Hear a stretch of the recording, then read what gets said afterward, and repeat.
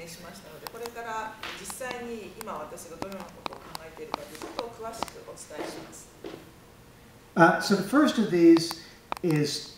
I'm coining some new terms when I think about the relationship between modes of musical creation. What I've set up here, the title of this slide, Mind, so I'm thinking about how we think about improvisation, composition, but I'm making new words by putting these words, they're mashed up together. It's like the word brunch, right? Breakfast and lunch, it's a portmanteau. ここにスライドを出しています。そのマインド、その知の部分で、そのコンポジションとインプロビゼーションという2つの言葉を、混声語ポートマントゥって日本語でブランチってよく使われてますけど、ブレックファーストとランチを合わせたもの、そういうその2つの言葉を一緒にして1つの意味を持つ言葉を作ることを私は試みました。ここでコンプロビゼーション、インプロポーズミュージックという言葉を私が造語しました。Right. So comprovisation and improvised music, saying that I think these things are they're part of each other in lots of really complicated ways. So, what is the relationship between modes of musical creation? Is how I would describe this. Bruno Nettel was really very early to start thinking about this. In 1974, he said in an article titled Thoughts on Improvisation, he said, "The conclusion that recurs again and again in our thoughts is that all performers improvise to some extent. What the pianist playing Bach and Beethoven does with his models, the scores, and accumulated tradition of performance practice is only in degree and not in nature different from what the Indian playing an alap and ragyaman and the Persian singing the Dastgah of Shur do with theirs." 先ほどその造語したということをお話ししましたけれども、やはりこの造語したわけはやはりその音楽を創造する時の方法間の関係性を考えていくときに必要だったからです。で、この問題を考えていくときにネトルは、即興にソートンインプロビゼーションという、著書の中で1974年に、このように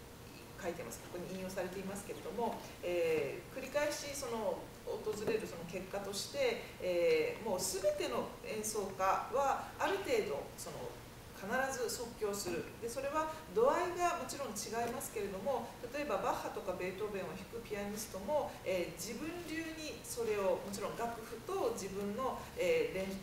統的な練習に基づいた、積み重ねを元に弾きますけれども、やはりそれは自分流に弾いている。ですからそこに少しだけやはり即興的な要素も入っているし、もちろんそれとは違いますけれども、インド人が、例えばそのラーガの前に歌うアーラープで、即興したりとか、ペルシャ人がラストガーでシュールのラストガーで即興を歌うとかっていうそういうことも、全ての演奏家はやはり即興しているということをネトルはここで言っているわけです。Nettel's model was what I think of as a continuum, and I want to move from that continuum to something else, to what I call a dialectic. His idea was that essentially what makes all of these different things part of the same thing is that everyone in performance makes decisions. And I'm going to draw another thing on the board here. Essentially, he had the idea that there are models that are pre-composed or pre-existent, and then there's performance in which those models are realized or are brought into being. Okay, let me. Yes. 次にそのネトルの言っていたことから私はさらに広げて、いわゆるその連続性から弁証法へ移りたいと思うんですけれども、例えばこれから板書しますが、いわゆる方法、ごめんなさい、すべての演奏家は、何か音を奏でるときに判断をします。その時に、どういう判断をするか、それがそのインプロビゼーションとコンポジションの時に必要になってきますけれども。So the model would look something like this. その時の方方法ですね。モデルはどのような感じかというと、This is what he calls it models. タイトルはこれをモデルと呼んでいますが、Whatever it is, it's the thing that you know about in advance, whether that's a piece of music like the score for Beethoven's Fifth Symphony, or it's a mode like in a rag in India. Sorry. That's what Nettle said, right? That's what Nettle said. ネトルはその、モデルというの方法論というのはもうすでに出来上がって作曲されているものですから、インドのラーガでもある程度型がありますし、ベートーベンの5番もそうだし、ある程度もうすでに事前に作られているものというふうに言っています。And some models determine a lot and are very fixed, like the symphony score, and some determine very little and are not very fixed. でもちろんその方法モデルといってもそのしっかり固まったものからある程度大枠が固まったものまでいろいろその差はあるというふうには言っています。But in performance, パフォーマンス、いわゆる演奏の中では、musicians everybody falls on this continuum, whether it's the symphony musician over here who's not changing very many things, but is making some small decisions in performance, or it's the free jazz musician over here who is really making almost everything up in the moment. この連続性の中で、例えば左の方はもう本当に決まった音を決まった時に弾くというその交響、オーケストラのシンフォニーを弾いてるオーケストラの一員だけれども、でも自分流のニュアンスを加えたりすることはこっちで、本当に両極端の右側に行くとフリージャズのミュージシャンはもうその時その時のどういう音を出すかっていうのを決めていくということです。I'll label this performance. これを、パフォーマンスというふうに。The thing about this way of looking at it is, as you can see on the chalkboard here, these two things remain very separate: composition, improvisation. でここでいわゆるその上が作曲、下が即興というふうに区別されるわけです。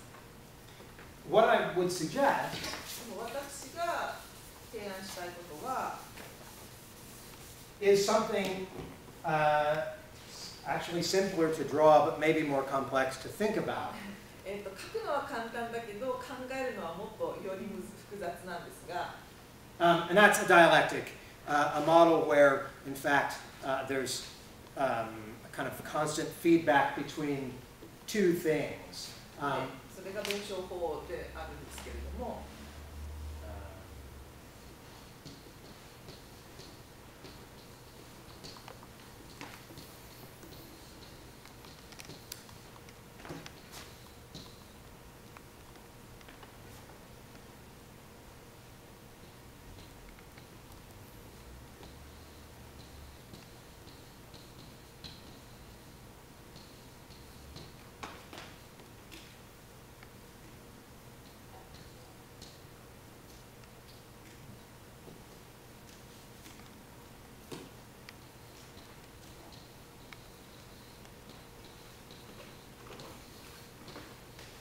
These probably aren't the right words for this. I'm still trying to think about exactly how to conceptualize this. But what I say here is production of form and practice of freedom.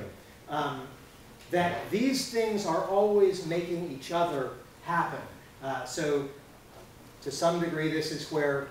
composition would have been, and this is where performance or improvisation would have been. But my idea is that actually what we have is a continual circle in which it's ultimately, I think, actually maybe even more one single thing